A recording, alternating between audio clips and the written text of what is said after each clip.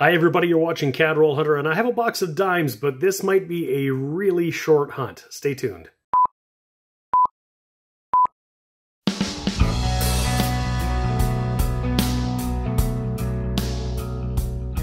Hi everybody, this is James and you're watching my channel CAD Roll Hunter, and I've got a box of dimes I got from the bank, and if you notice there's something about this here.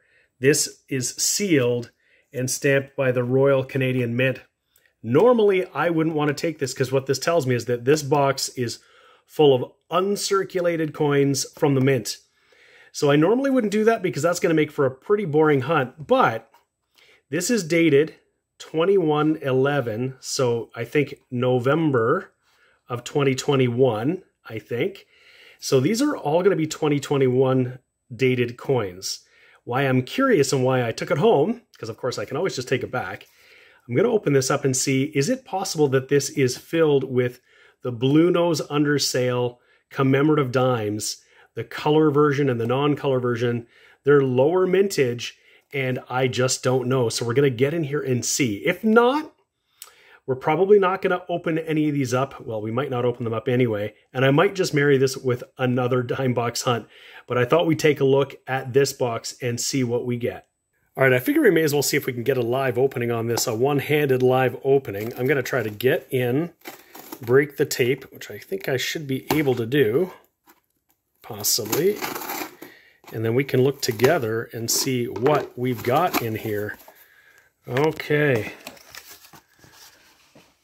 Well, it looks like we have got a full box of uncirculated 2021, but they appear to be all the double date. So I am going to just pull one up here. I'm not going to open it, I don't think. There is a full roll of 2021, 1921, 2021 uncirculated Canadian dimes. So it doesn't look like we're going to have any of the Blue Nose Under Sale and any of the color. And I think maybe what I'll do is grab just a roll or two of these, put them in my collection. I'll probably take some of the ones that I found in other rolls and just roll them up and put them here, because a couple rolls of this is going to be pristine. These should all be nice condition. So I'll do that. We'll get this out of the way. I'll see if I can get more dimes to hunt. So fast forward about a week and I've been trying to get some dimes, and my first attempt was not very successful. This is all I could get. So luckily I went to another bank and I got a full box, and opening it up, I can see this looks far more promising. I just took a peek at a couple of these rolls to see what was going on, and there's some interesting edges. There's color variation we got. Looks like we might have older, newer, and US. And looking at this, it's hard to tell because you can see some shiny edges. But yeah, we've got a variety of circulated coins. So we're going to have a dime hunt after all. So let's get right in and see what we can find in here.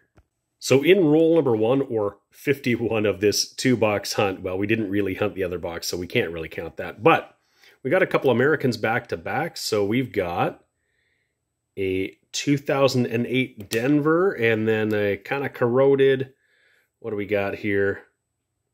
2020 Philadelphia. Roll number 2, and I'm just doing an edge check, and I've got an edge that looks interesting. It's this little bit darker one here. We'll lay it down and see. It looks a little bit different than the rest. This is promising, but it could be nothing. We'll see. Okay, I laid it down, and we're going to take a peek at this guy right, not that one, though that looks like a nice one, but the one right behind it is the one I was looking at. And it is nothing. It is just a nickel composed dime. Still in roll number 2, we got a really nice, shiny looking 1988. I will set that one aside for sure. Roll number 4 is going to give us our first colored Blue Nose, and look at that. There we go. 2021 colored Blue Nose dime. Roll 6, and we're starting to find, of course, the 2022s in circulation, and this one looks really nice. I'll set it aside. I think I only found 1 or 2 in my last dime hunt, so I'd like to hold on to a few of these nice, brilliant, largely uncirculated dimes. And but we still want to see if we can find other things. And of course, when a coin starts out in circulation like the 2022s, this is when we want to look carefully. I'm not aware of any errors or varieties in the 2022s necessarily, but people will start to find things, of course, like die cracks and things like that at some point in time. And you'll want to look for things like blank planchets. We could have done that in the last box, but I wasn't really keen on going through 50 rolls of 2021s just to see if we found a blank planchet. But of course, that would have been a cool find if I'd found one. So anyhow, we'll carry on. Roll 7, we got a transition year 1968. We got to check to see if that could be silver, and it is absolutely not, because it is magnetic. It is nickel. We got to keep looking for that silver one. And in that roll, we got a few Americans, a 2011P, a 2005P, and a 1987 Denver. I won't show all of the Americans we get, because when I looked in this box, I could see on the sides of these rolls I showed earlier, there's a bunch of American copper edges. So we're probably going to find some, but if there's anything interesting, of course, I will definitely show you that. I just laid down roll number 8, and it's got a couple of interesting edges. So one looks to be a really dirty something, some kind of corrosion. It's a 2010, nothing interesting. And this one here looks different. This one is a 2019, but look at the finish on this. I feel like this might be a mint error. Let me know what you think in the comments below, but just the coloring on this appears as though it might be missing one of the layers. This is multi-ply plated steel, so it should have several layers on it, but the coloring is consistent along the edge and the obverse and the reverse. I'll put it under the scope and we'll take a closer look and let me know what you think, if this might be some sort of a mint error. All right, so there we can see our 2019. The coin appears to be in really good condition. There's no real circulation wear on it, and the coloring is completely consistent. This could be a chemical reaction with something, but I'm not quite so sure. And I'll flip it over, and again, it's in exceptional shape, but it very possibly might be missing a layer, and it looks to have like a slight little, maybe a die crack under the I in Elizabeth. Let me know what you think. I'll set this aside. This one's very interesting. I think this could possibly be a mint error. Roll 10, we found another American. I said I'd only bring you in if it was interesting, and it is because we've got a 2022 Philadelphia. This is my first 2022 US dime. And just a few coins later, a 2022 Canadian. So this roll is definitely newer, and we might find something, some 2022s to pick from to put in our album. And have a look there, same roll. It's not a 2022. This is going to be a 2021 with some color on it. That's another great find. And just behind it, the Blue Nose Under Sale non-color version. And look at those waves. This might be my favorite Canadian dime of all time, and one of my subscribers just suggested, wouldn't it be great if Canada updated that iconic Blue Nose dime with this design moving forward? And I'd be supportive of that. That is a really, really cool dime. Same roll, and we can file this under the miscellaneous category. Somebody has defaced this one. I can't tell. It looks like they've sanded it or something on both sides. So that has been damaged. Looks like a 2015, but in any case, somebody, again, had a little too much time on their hands. I just put roll number 11 in my hands, and this one has an edge that looks more worn right by the tip of my thumb, and the coloring is just a little bit different, and I'm hoping we might have something older and silvery here. We'll find out. So I've laid that roll down, and we're going to see if we can find that older edge, which I think was a little bit further back here. I think it is this guy right here. And it is, look at that. We have got 80% silver in the roll. There is the laureate portrait, and let's see what we got.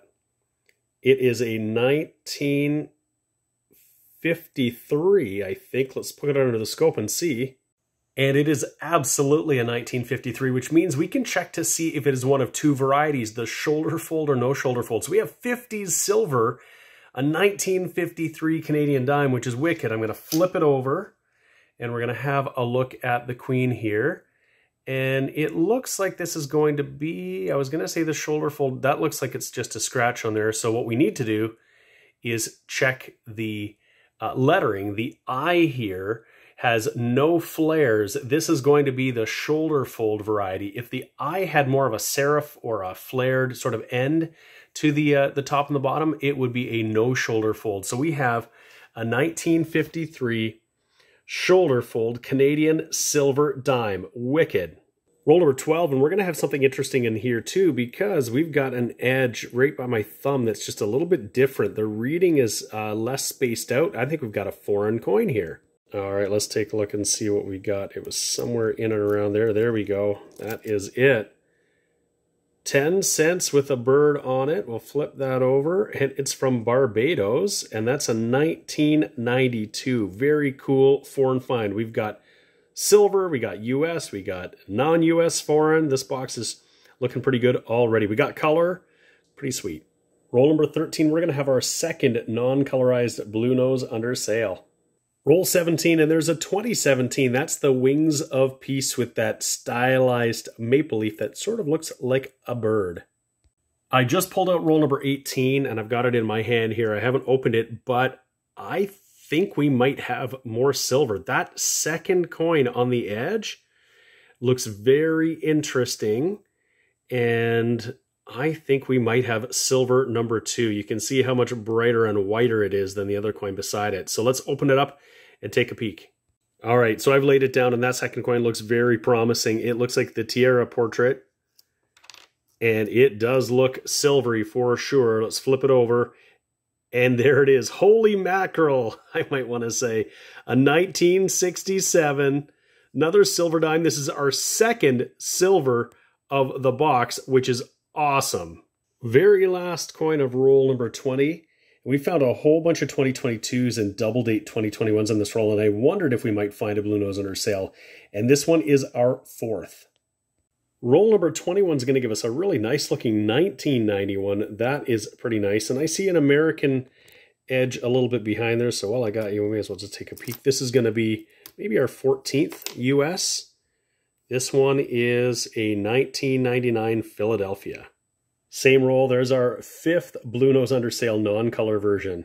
Roll 23, and I just about tossed this colorized dime into my discard pile. You got to be really careful because the obverse is the same as all other modern dimes. So you really have to flip them all over and be very careful, or you'll miss something really cool, like this colorized 2021 blue nose. We're at the halfway point. This is roll number 25, and lots of interesting edges here. We've got several US for sure, but I think there's one edge that looks promising right by my thumb. It's hard to tell. I'll get in. I'll just start at the front and we'll work our way back, but that one looks like it could be interesting. Could we have our third silver of the box at the halfway point? That would be incredible. Okay, so I laid it down, and I don't think I can wait to just work through because I think we do have another silver here. Looking at that edge, let's just take a peek. What do we have? And we do. It's a 1962, another laureate portrait. That is awesome. Let's just take a closer look at that. So there it is under the scope, and it is verified in 1962. Dimes can be really tough sometimes. Obviously, our last box, all uncirculated, nothing there.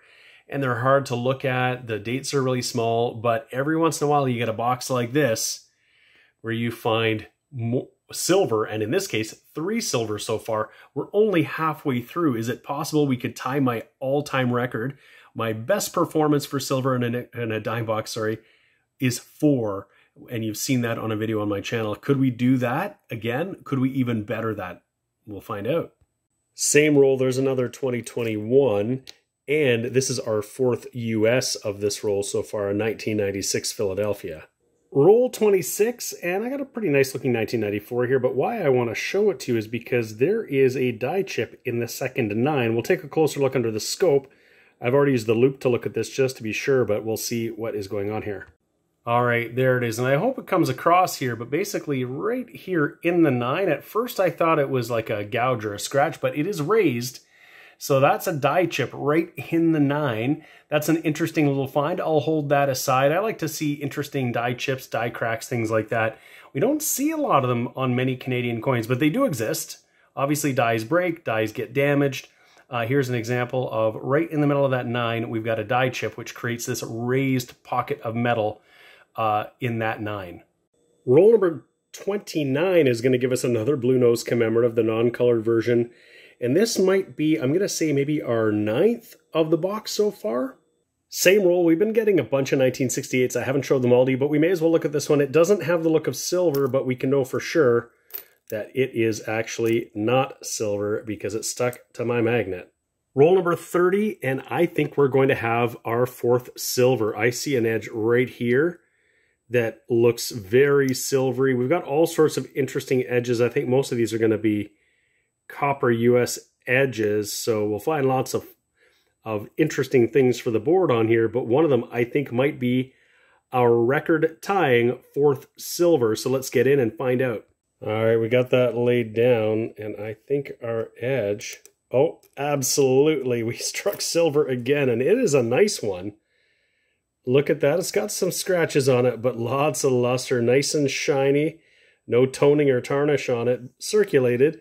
But we've got another mackerel 1967, and of course this could be 50% or it could be 80%. We're just not going to be able to know easily. But that is our 2nd 67, our 4th silver of the box, and that ties my all-time best for silver coins in a single box coin roll hunt. Second last coin of that roll is another colorized dime, and that's going to go along with 6 US we found and that bright, shiny silver centennial commemorative. Awesome. Roll 31, I didn't see any silver by the edge check, but I'm seeing some color peeking out here. We got another, oh, and behind that one, two in this roll at least. Maybe there'll be more. Same roll, really nice looking 1980. We're going to just check this to see if it's the small date or the large date, or I should say the wide 0 or narrow 0 is really what we're looking for. All right, what we got is the wide 0, and there are a few markers to see this by. One is that the tail of the 9 is curving up and not sort of down and fine. And the circles, the holes in the 8 are perfect circles. That is the wide 0, the common one. But this one is in really nice condition. I'll be keeping this one aside for sure. Roll 34 is going to give us a pretty nice looking 1978. Certainly much better than the average of that age.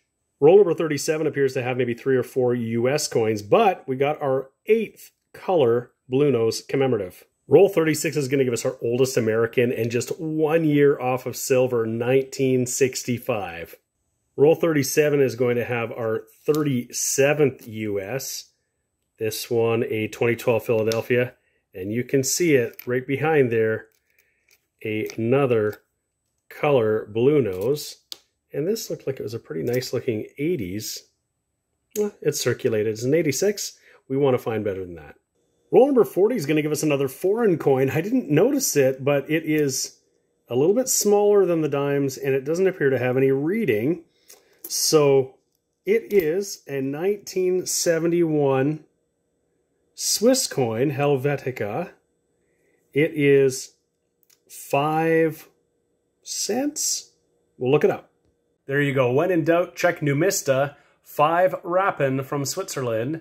It is copper nickel. That is a cool find for the hunt. Our second foreign that's not an American, and that's just a classic design too.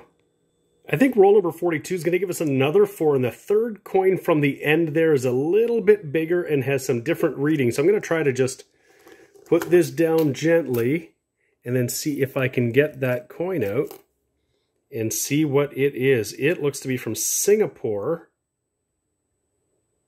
1993. 10 cents. Another cool find. I don't think I found anything from Singapore before. Same roll, another really nice looking 1979. Roll 44, we are well into the double digits in color. This is our 11th color dime. I think that's the best we've done so far. I just picked up roll 47, and I think we're going to have my record-breaking 5th silver right in the middle there. It looks pretty white. It looks different than the rest, Let's see if we can break the record and get 5 dimes in one hunt.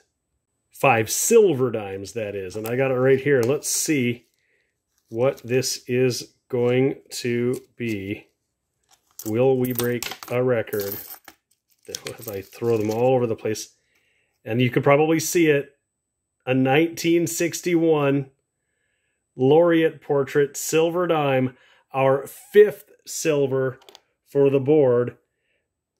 1, 2, 3, 4, 5. That is awesome. 80% silver, a 1961. Incredible. And the end of that roll is a 2021 Blue Nose. So, like, this isn't a collection dump or anything like that. We found lots of brand new coins. Look at, we got stacks of these 2021s. I didn't pull out any of those double date 2021s. Found lots of shiny 2020s and 2019s and a bunch of 2022s. So these silver coins are just the coins that happen to be circulating around. Somehow people have them, they're spending them, they're getting out there, they're getting rolled up, and I'm finding them. So they are out there, even in Canada, even with our alloy recovery program, you can still get silver in 2022. All right, last roll, roll number 50, and doing an edge check. Lots of interesting color on here, and I don't want to get too excited, but this second last coin in this roll looks like it could be an older silver edge. And I don't know, we're going to get in here and we'll see. We've got at least one American, maybe 2, 3 possibly. But that one looks promising. Let's take a look. All right, very last roll. I've laid it down and we're going to find out together here. And that is just incredible. That is our 6th silver of the box. This one is a 1962, another 80% silver dime. This is my absolute high record. I had 4 before. I think I've done that twice in dimes. Most of the time it's 0. But today we've got 6, including, we've got one in the 50s, a bunch in the 60s. This has been an incredible hunt. We got tons and tons of stuff here. I can't wait to just sort of wrap up and see, but we got to see what else is in this one. We're not quite done yet. So that last roll has been hunted. The box is done. It was incredible. I'll give you a wrap up in just 1 second. All right, well, I have to say that was a fantastic hunt. I've got all of the finds lined up here, so let's just take a quick peek, a little recap. We got 51 US dimes, including that 22 on the top. So a whole roll of American dimes. That's crazy. More than we normally get for sure. We got 3 other foreigns. That 1992 Barbados 10 cents. That 5 Rapin from Switzerland 1971. And that Singapore 10 cents. So that was really cool. I got a whole lineup here of nicer looking older Blue Nose. So there's a 78, 79, an 80, an 81. There's an 88, a 91, a couple 2017s, and a small stack of 2022s. I think I got one last time. We'll just see if there are any worth keeping. There are some really fantastic looking ones. In our miscellaneous category, of course, we have that somewhat defaced 2015 dime. Another miscellaneous or interesting find is this 2019 that really does look like it's missing one of those plated layers. I'm not sure. It looks pretty uniform on both sides of the coin. So I'll hold that aside. Again, let me know what you think is happening with this one. If it's just some kind of a chemical treatment, but it looks pretty good. In terms of those Blue Nose commemoratives, we got a whole bunch. We got 22 Blue Nose under sale, the non-color version, and then we got 12 of the color Blue Nose. And I think that might be our record haul for both of those. But speaking of record hauls, our record haul of note this time is getting 6 silver dimes. My personal record, 50% better than I've done before. I've gotten 4 a couple of times, but this time we got a 1953, so awesome finding a 50s dime. We got a 61 and 2 62s. All 4 of those are 80% silver. And then we got 2 1967s, including this really bright, shiny one on the right. And those are either 50 or 80%, and I just don't know. But that was an incredible hunt. I really hope you enjoyed that. If you did, please give the video a like. Please subscribe to the channel, Coinroll Hunter, if you haven't already done that. I'd really appreciate it. Also, if you're interested in getting some gear to do your own coin roll hunts, look in the video description. You'll find links to Amazon.ca and Amazon.com for some of the gear that I use, including my scope, my scale, and other things. So again, thank you so much for watching. I hope you enjoyed the video. We'll see you again next time.